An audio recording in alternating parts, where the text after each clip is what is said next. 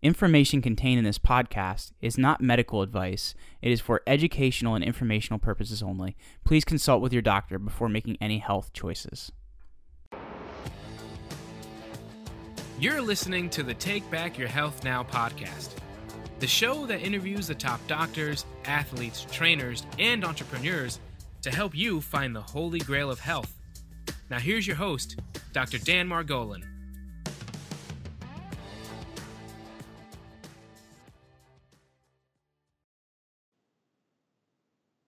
Hi, this is Dr. Dan Margolin with another segment of Take Back Your Health Now, where we pull out all the stops in search of health's holy grail. We're very excited today. We have Dr.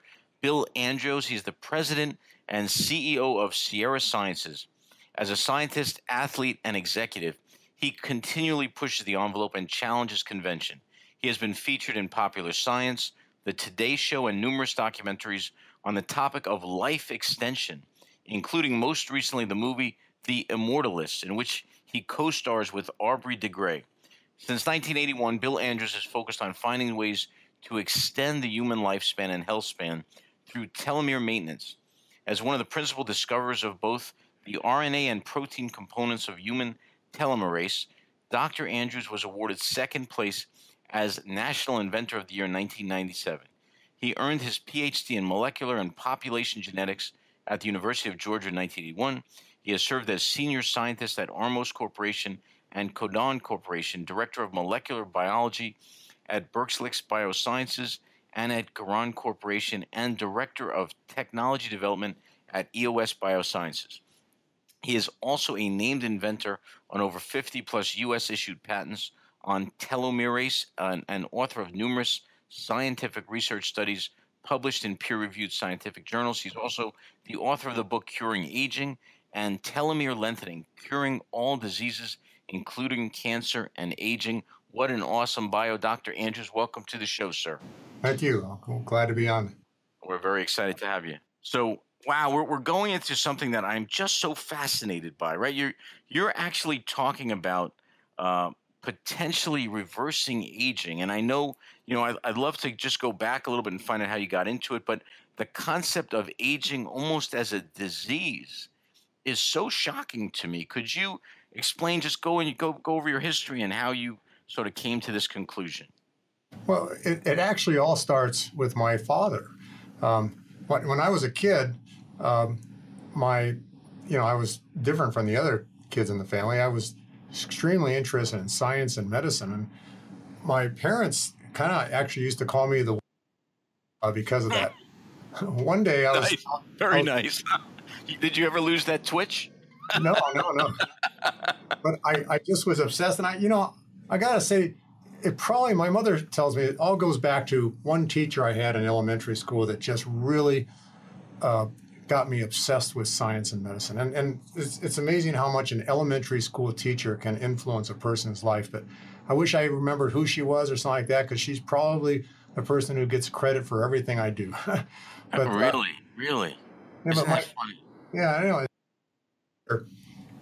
When I was out in the front lawn of our house looking through a telescope, discovering Saturn's rings and Jupiter's moons and things like that, he came just up to me and he said, Bill, when you grow up, you should become a doctor and find a cure for aging. He used the word cure. He called it a disease. And he also said, I don't know why nobody's done this yet. He acted like it was like something simple. And I was 10 years old at the time. And I know I was that age because I know what the house where I was, and I know that we moved to another house when I was 11. So it was when I was 10, or maybe it's just younger than that. But wow, isn't that funny? It's funny, like when there's those changing points in your life, and you can just sort of pinpoint it exactly like that, right? It's amazing. That's why he's in the movie The Immortalists that you mentioned, because he was the one that inspired me. And one of the big goals was to cure his aging, but unfortunately, he passed away about 2 years ago from Alzheimer's. And I'm still looking at the fact that 150,000 people die every day. And so I'm still moving forward on my mission, though he'll no longer benefit from it, unfortunately. So did you ever go back and ask him, like, what made him present it the way he did? Yeah, I did. But his whole life, he was always upset that aging was occurring. and he wanted to find a cure, and he was always cure it and stuff, and he was just really frustrated. He was not a scientist himself. He was actually a television producer, and he later made some documentaries on the subject of aging. He got very well known in the anti-aging research community as being somebody that was helping people get going. But you know, it's that's kind of how it started. But things that, you know, I started doing, I just got obsessed with the subject, and so everybody knew me in, you know, school, high school, college, everything, as somebody who was obsessed with trying to figure out what causes aging and how to cure it. And I'd always decided that there had to be some kind of clock that was ticking inside of us, because none of the other theories made sense to me. I'm a big believer in twos and twos have to all add up. Okay, if they don't, then the theory doesn't make sense. Right. And I couldn't understand why, you know, if most of the theories had something to do with the environment. Okay, we either internal environment or external environment. They said we age like no differently than like old trucks sitting in a field. And I just could never buy that. Okay, one, if that was true, why is it people who live in the North and South Poles age at the same rate that people live on the equator when they're in very different environments? And if environment was the sole cause of aging, why is it that dogs and cats age at a very different rate from the same environment? There just something wasn't right there. And you know, we're not like old trucks sitting in a field. When we get a sunburn, when a truck gets exposed to the sun, it fades, it never gets repaired. When we get a sunburn, we have cells that can divide to replace those dead cells. So we're not like trucks. Something had to be done. There had to be some kind of clock that was ticking inside of us, and it was controlling the aging process, and that clock was just set differently in cats and dogs.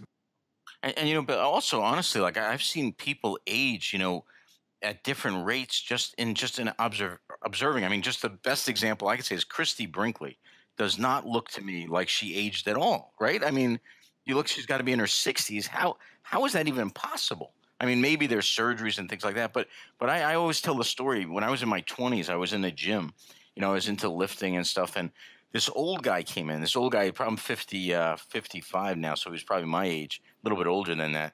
And he had an old face, but he took his shirt off, and I swear to God, if you didn't see his face, you would have thought he was 20 years old. And it always stuck with me at that point that there's something not true about this aging process. So what you're saying to me is totally hitting home. I totally get your viewpoint. Well, the fact that, you know, I was saying that people age at the same rates, but within reason. Okay, so that's another one of my really big strengths is statistics and understanding statistical theory. I've all through high school and college, I was acing any discussions about bell curves and population studies and things like that. That's part of why my Ph.D. is partially in population genetics. You would never think that a molecular biologist would have an interest in that, but I'm just really good at statistics. And I could really easily see that the bell curve was too narrow, okay, to be explained by environment.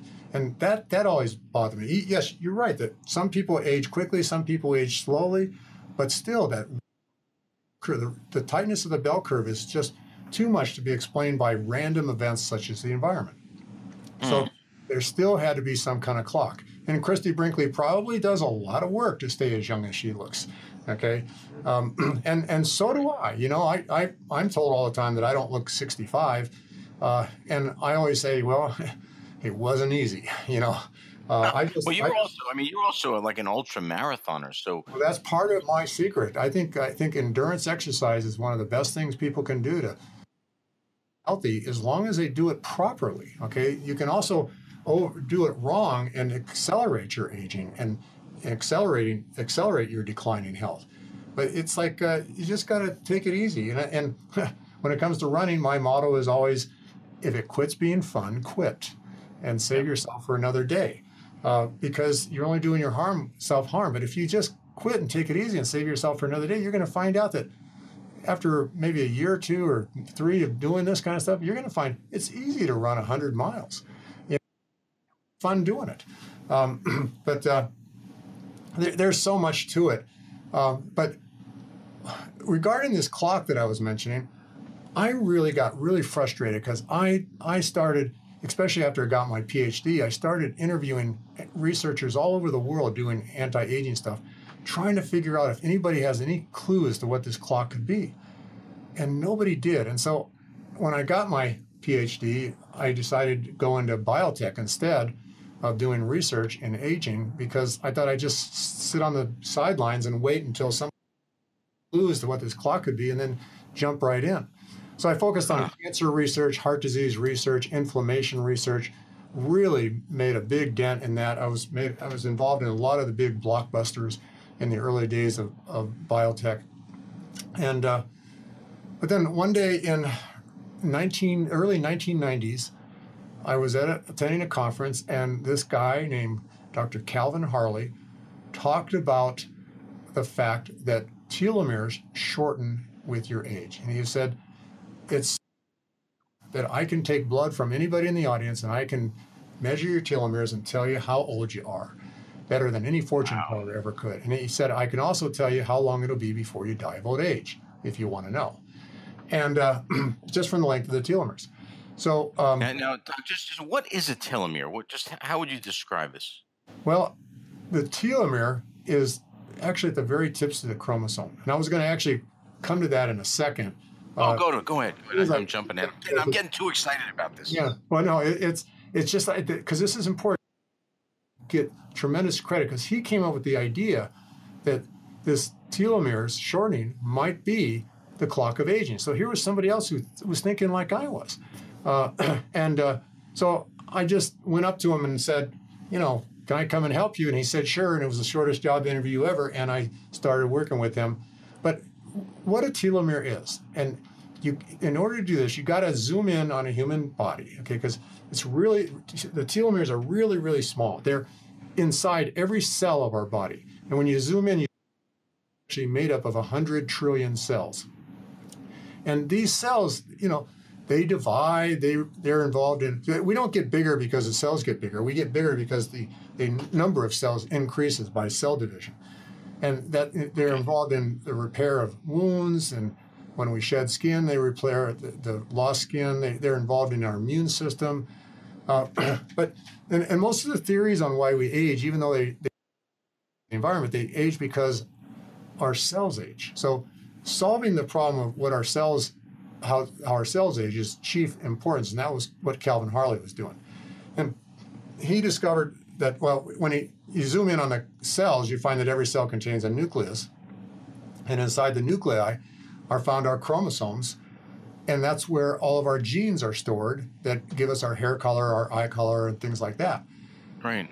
Well, our DNA molecule, and the DNA is, think of it like a long shoelace, and the genes are localized along the shoelace. So, you move from left to right along the shoelace, you see one gene, then another, then another, then another.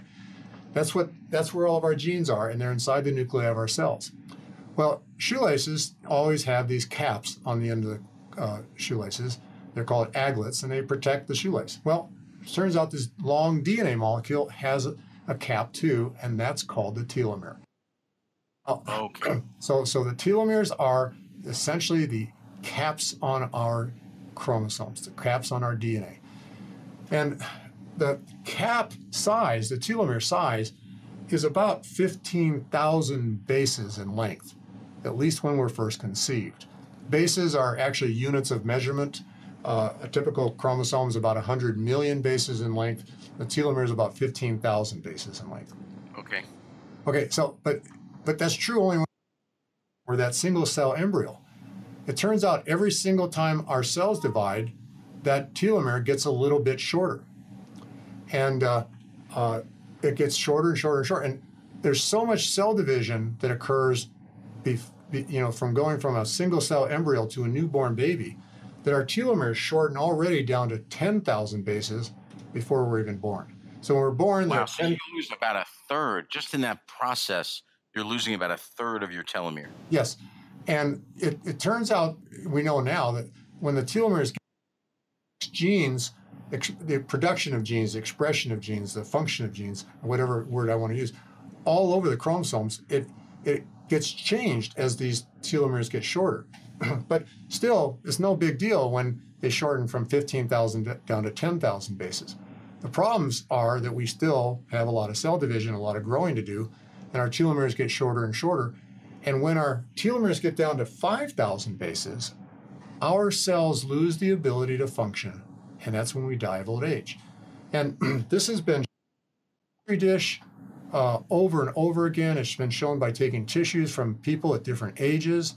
This is a really, really accurate clock, and it's now been shown to affect every disease we've ever heard of. I don't know a single disease that I can't go to scientifically peer-reviewed journal studies and find that somebody hasn't shown that your ability to get the disease increases when your telomeres get short. Okay, now this is amazing. This is unbelievable.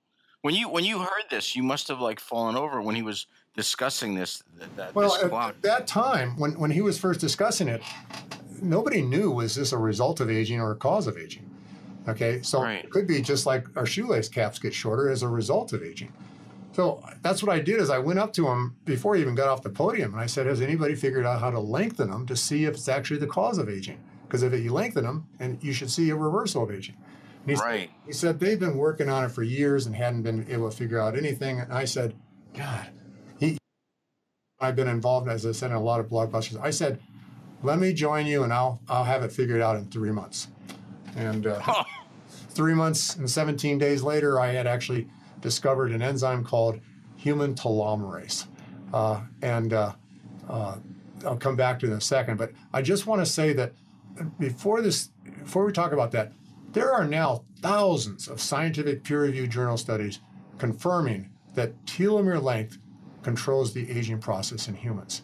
And if anybody tells you otherwise, they're lying, or somebody, because this is now very solid fact. There are other things that cause us to age, but they're relatively minor relative to telomere shortening, and they're absolutely major in some other animals, like all rodents. Rodents don't age by telomere shortening at all. Humans and rodents are just two totally different types of animals, and that's one of the reasons I object to all the rodent, mice, and rat research, because it really has nothing to do with humans. It might, after we solve the telomere shortening problem, we might find out that we suffer from mitochondrial dysfunction just like mice do. But until then, we got to solve this telomere shortening problem.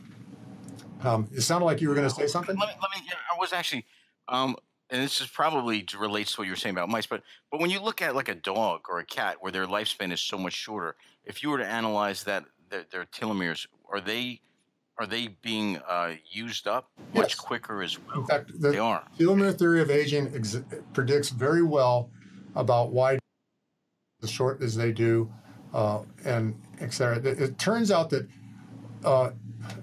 research at University of Texas Southwestern has looked at a lot of different animals.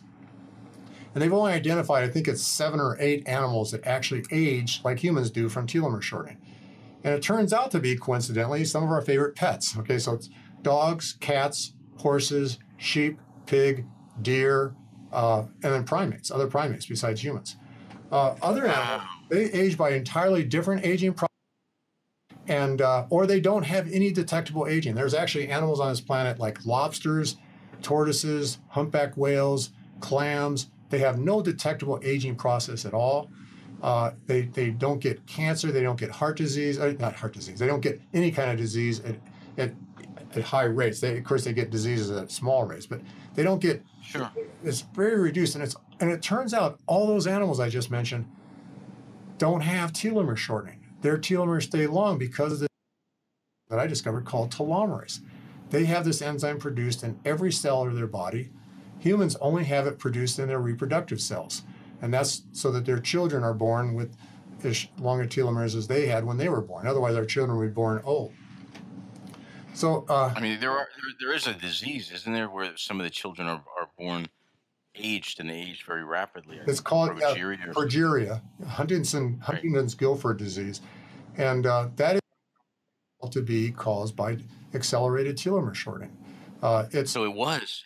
Oh my God, this is unbelievable. Yeah. So my research should be a cure for that disease. Now, it's been shown that the reason why their telomeres are short is because of a mutation to a nuclear membrane protein called lamin A. But despite that, even with that mutation, by just lengthening the telomeres with this enzyme telomerase, we should be able to allow those kids to live normal lives. But the fact is that that's the thing, is how do you produce telomerase inside of our cells? We already have a gene for it. The gene's just shut off. Every gene is turned off and on like a light switch. But what we've focused on every different approach we can imagine to do this. But what we've been focusing mostly on lately is a method of gene delivery called gene therapy. And gene therapy is a way of causing, think of a human cell like a soap bubble, and you make another soap bubble that has telomerase in it, or the gene for telomerase. And like every kid knows, when two soap bubbles come together, they fuse and become one, and the contents of that little one goes inside the big one, and you get one big. But that's a way that we're using to deliver the telomerase gene to human cells in a petri dish. And I just announced less than a week ago in Istanbul that we have just now, we signed a deal with a company called Labella Gene Therapeutics a while back, and they have just gotten approval to start doing phase 1 clinical studies using our gene therapy. And so I'm really excited, because this will be the first proof of concept that lengthening telomeres will actually reverse aging and reverse decline in health. We don't want a lot of unhealthy old. Right. And now you're also saying that there were human skin cells that were grown in petri dishes where they did apply something like this. Can you tell us a little bit about that? Well, that research was like 20 years ago. That's when we first discovered telomerase, we were growing human skin cells, particularly fibroblasts, but it was also done with keratinocytes in petri dishes. And we found when we put them in the telomerase gene into it and lengthened the telomeres, these cells became young in every way. But that was later repeated with human skin grown on the back of a mouse. And then Dr. Rhonda Pinto at Harvard did this with mice. I'd mentioned mice don't age by telomere shortening, but it's actually fairly straightforward how to engineer a mouse so that it does age by telomere shortening. And when these engineered mice were constructed that age just like humans, he was able to reverse their aging just by by using gene therapy, essentially, to deliver telomerase to. So we've already had. So this has already been done at some level. Now we're actually taking it to human trials for the most part. Is that correct? The problem with gene therapy in the past has been that it was too unsafe on its own. Regardless of whether it was the telomerase gene or some other gene, gene therapy had too many side effects. But now gene therapy has been perfected, and we've been working with a gene therapy method for over 5 years now, maybe 8 years, that is showing no side effects at all. There's actually over 100 clinical studies underway now. People are delivering other genes and using this gene therapy approach, and they're not seeing any side effects. So Labella Gene Therapeutics licensed the gene therapy from us, and they're actually beginning clinical studies in 4 days from now. So November 6, 2017, they're going to have clinical studies being done at both Scripps Clinic in San Diego and at Cartagena Hospital in Colombia. And I'm very excited about this, because I'm actually believing that we are going to actually see an old person become young again in every way imaginable. Are you kidding me, Doc? Are you kidding me? This is unbelievable. All right, let me ask you a question. Is this the first time this is being announced on this show, or have you announced? I announced it in Istanbul, Turkey, on October 27th, and that was the very first announcement ever. Actually, the day before, I announced it on the newspaper Hurriyet in Istanbul, but also Gentleman's Quarterly, Elle Magazine, CNBC, CNN. I announced it on all those, but the stories actually didn't come out until after my presentation in Istanbul. I spoke to the Congress. I mean, aesthetics isn't my major focus, but believe me, people in the aesthetic field are very interested in anything that aging process. And Bill, how would you let's say the experiment goes as planned, right? Yeah. What would you see? Are you taking a 70-year-old person and they would just start going backwards in time? So instead of becoming 71, they become 69, or how would that? Yeah, how would that actually, work? believe it or not, it sounds science fiction, but that's what I'm betting, that we're actually going to see an 80-year-old person become equivalent to a 40-year-old person. I don't know how long it's going to take. This is all. Remember, this will be a phase 1 clinical study, which is normally just a safety study, but we won't know how it's going to work, how fast it's going to work, anything until we try it. And if it doesn't work, it's back to the drawing board to figure out what's not working, because it does work really well in everything else we do it on. So I'm expecting it to work. Now, keep in mind, we aren't going to be Benjamin Button situation.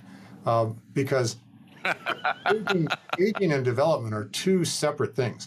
So humans essentially quit developing when they're 24, about 24 years old. And then after that, all they do is age. So all we're going to do is be able to go back to 24. Nobody's going to go back to being a baby. Okay, that's right. In development. We're only reversing aging. So the idea is that people are going to get healthier and younger looking and younger feeling and happier. But as I said, the clinic is going to begin on November 6th.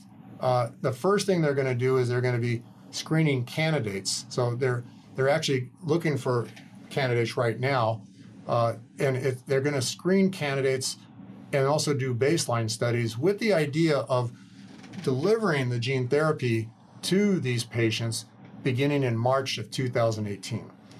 And then I know that the clinical study is going to monitor them for at least a year. Okay. That's all along the way to look for whatever's changing and anything like that. Side effects are expected whatsoever. There's been nothing ever published in any scientific peer-reviewed journal of any kind that this will cause any negative side effects at all. So I'm very optimistic. Everything. Now, if people want to follow this, how would they do that? The company's name is Labella Gene Therapeutics, but their website is Labella Clinical Trial. And let me just spell that. It's LIBELLA and then .com. Now that's. And if somebody wanted to, is there some way to volunteer for this, or they've already? Yeah. No. How does? The problem is this is the part I don't like, but I don't see an alternative. The problem is that it costs. When we estimate how much it would cost us to produce enough of the gene therapy to treat one person once, that's making all these small little soap bubble things. Right. It's going to cost us $1.2 to produce enough of it to treat one person once. So this is going to be a very expensive clinical trial. So the Labella is asking people, the volunteers, to pay for it. Okay, so this clinical study is not, my goal in life was never just to find a way to make the wealthy live a long time, but it's still a proof of concept that we get to know that this works and stuff, and that's what I'm really excited about. So they're going to be charging some large number of dollars for people to participate in this study, and I know that it's going to have to first be that they have to pay some of the money up front to pay for the production of the gene therapy, and then after it's produced and it's ready to be treated, they have to pay more to pay for all the hospital costs and doctor visits and tests and things like that. Right. So I don't think it's the clinical study is going to be a profitable thing. It's just all the made is going to be spent on doing the clinical study. But let's say that it goes perfectly, right? And you start to see a reversal in aging. When would you anticipate that they could actually mass produce this at a point that the price would come down and that we would actually see this in the general public? Well, it something like gene therapy, I just don't see it actually becoming ever affordable by everybody. And so I'm looking at the because part of the money that comes in will be used on our research, and I'm going to focus my research on finding an alternative to gene therapy that would be less expensive. And I believe we've already been doing years of like natural product and pharmaceutical drug development to find things. And we haven't gotten to the point of where we can get age reversal, but we have gotten to where we can pretty much slow the aging process down significantly. I think we only need to go up about six-fold further, pharmaceutical research at least, probably maybe 200-fold in our natural product research, to get something potent enough to actually reverse aging. And I think the money from the clinical studies will help us get there. But it's gene therapy, because to produce this, you have to actually grow cultures of human cells inside of 2,000-liter bioreactors, and that's expensive. And then harvesting the cells and breaking open the cells to get those soap bubble things out and things like that. That's really, really expensive. So I don't see a way of bringing that. Just the fact that this is even possible, just the fact that this isn't science fiction, is mind blowing. It is mind blowing. Dr. Angel, let me ask you, I'm going to have somebody on about a molecule called carbon-60 that I've been hearing about recently. Are you familiar with that at all? Oh, yeah, very, very much. But because of my interest in the nanotechnology field, and the big, like, what is it, years ago, 20 years ago or more, the big almost like contest in the world was to see if somebody could make a sphere out of carbons, okay? And when somebody finally did it, was called the buckyball, B-U-C. Right, I think it was 1985 or something like that. Yes. And then the big mission became a Bucky tube, because the Bucky tube now would be great for these miniature computers to transport information through really microscopic channels. And so I want to call it, use the word nerd, okay? Because it was a kind of a nerd thing to do. There was no really benefit from doing all this work, but a lot of people took on the challenge just because they were excited, just like computer nerds. They want to do everything they can, but it's not always focused on trying to make it useful. It's just doing fun. It was almost like playing a computer game, but developing these designs. Now, I'm personally, so they got the buckyball, they got the Bucky tube, and then all these people who had spent all these years doing all this work and stuff like that, I guess started saying, well, now what? Is there anything we can do with this that would be useful? And so I don't know. I've been following it, but I really data that convinces me that C60 or fullerene or whatever you want to call it, the buckyball, actually does anything. Okay, and that doesn't mean it doesn't. It's just it means I haven't taken the time out. But I'm just surprised that here's something that everybody discovered that now they're looking for a use for, and suddenly they're finding lots of uses for it. It's trying to justify all the research and try to make a bunch of money. And I just don't understand how the fullerene the C60 could be affecting aging and other health related things. But I can't say it doesn't work, because it would take too much of my time to stop what I'm doing now and go and research it. But research, okay, yeah, because what I had heard, and the reason we were going to go start interviewing people for it was that it basically, they were talking about it in terms of the telomerase, but that it stopped it from breaking it down, but it didn't reverse it. Like that was almost the concept. And here's the concept I got. That basically when you age, it's almost like you're rusting, and for some reason this carbon-60 stopped that oxidative process. Is that totally baloney, or? I don't know. I don't know. I just don't. The data that I've looked at is not very convincing to me. Okay, but I haven't thoroughly. You'll see in a lot of like YouTube videos and stuff like that. I will do when I want to ask a question. is coffee good or bad for you, or is ibuprofen good or bad for you, or is aspartame good or bad for you? I don't go with what everybody says in the press and hearsay and stuff like that. I go to the scientific peer-reviewed journals. I find at least 50 articles on the subject, research studies, and I kind of read them all and then just rank them into who says what, and all 95% say one thing is true and 5% say the other thing's true. And when it comes to peer-reviewed journals, I just say, well, that I go with the 95%, and Gotcha. I just, there's amazing how many things like eggs and coffee and ibuprofen and, all that kind of stuff. It's like, I actually believe aspartame might be, or like Diet Coke might be one of the healthiest drinks on the planet. You can't find the data that says that it's bad for you. I mean, there are some papers that say that it can cause brain damage, but when you actually go into the materials and method and the results of the studies and analyze them in detail, you find out that you have to drink like 30 cans of Diet Coke a day to get that kind of and it's like, of course, anything you overdose on is going to cause you kind of problems, but I just don't want to, I can't answer the questions. I don't drink Diet Coke. I personally don't drink Diet Coke at all. I used to. Right. I quit drinking it, but for totally other reasons.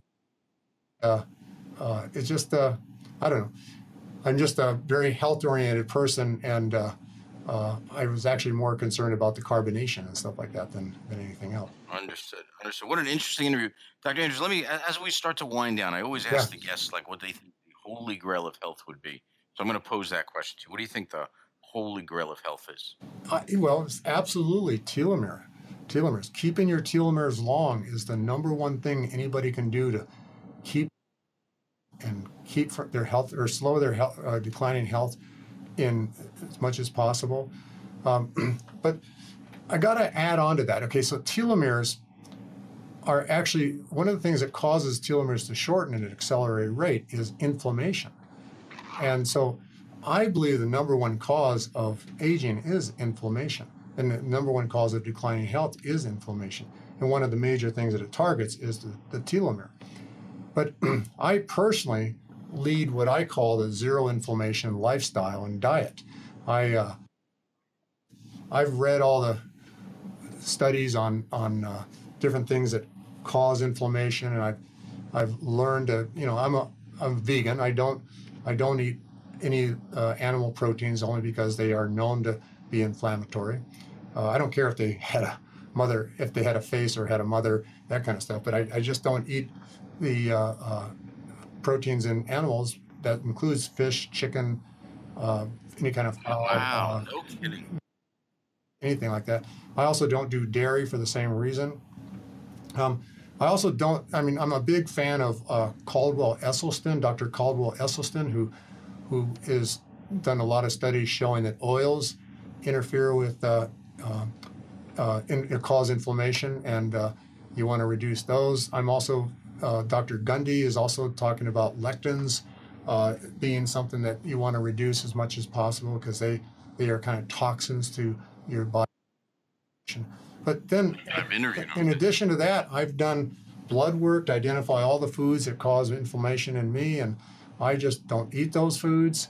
And contrary to popular belief, I'm an ultramarathon runner, which some people believe is very inflammatory, but it's not if you do it properly. And that's what I believe. As I mentioned earlier, if it quits being fun, quit. Because I can, people that train and move, get longer and longer distance at a slow pace. What is the word I'm looking for? They don't overtrain. They don't push it. They just take it easy. They can build up to long distances without ever causing a lot of stress to their body. Stress comes from not being prepared. Running a marathon when you're not trained enough for it. Things like that. People I hang out with, runners and stuff like that, we go out and run 100 miles, and when we get done, we feel like we've practically done nothing. We could probably do another one. It's oh my God, that's unbelievable. That's unbelievable. So how long, somebody from a not really being that active to running 100 miles, right? I know it varies, but are you talking like 3 years, 5 years, 2 years to to just to do it like you're saying, where they're not really killing themselves. They're doing it more at an enjoyable pace. I would say a year isn't long enough. You got to build yourself up slowly. But in 3 years, anybody could be an ultra marathon runner and having fun doing it. I mean, there's when I run ultra marathons, I don't always finish. Sometimes if I feel like it's becoming too much of a struggle because maybe there was too much mud on the course or too many hills or something like that, I will just drop out and not feel bad at all. And because I've achieved every award in the sport of ultra marathon, including a world record for the most run in 1 year. Wow. I just don't need any more finishes. I just do it because I like the adventure. And that's the key thing, is to focus on the fun part of it, the adventure, the socializing. I mean, I talk all the time if I'm with other runners, and it's to do it. And so it's not just running, it's any endurance sport, and that includes bicycling, swimming, kayaking, windsurfing, snow skiing, water skiing. It's like all these things are just really good for you if you just keep it fun. And I believe that actually reduces inflammation. Somebody who runs maybe once every 2 weeks training and then goes and runs a marathon will probably do pretty well, but the next day they'll be stiff as a board from inflammation. Somebody like every day and goes and runs a marathon, I won't feel like I did anything the next day. I mean, it's like I'll be ready to do another marathon or something. Slow and steady wins the race, basically. Yeah, well said. I love it. Dr. Andrews, I want to thank you so much for being on this show, sir. It was really amazing. I really appreciate it. All right, thank you very much. This episode is sponsored by New Jersey Foot and Ankle Center in Orodo, New Jersey. Remember, when you have a foot problem, you've got a foot doctor in the family. Weekend and evening appointments are available. Call us at 201-261-9445. Once again, that's 201-261-9445. Thanks for listening. Check out the show notes over at drdanspeaks.com. If you're loving the show, head over to iTunes and leave us a review, and we'll catch you next time.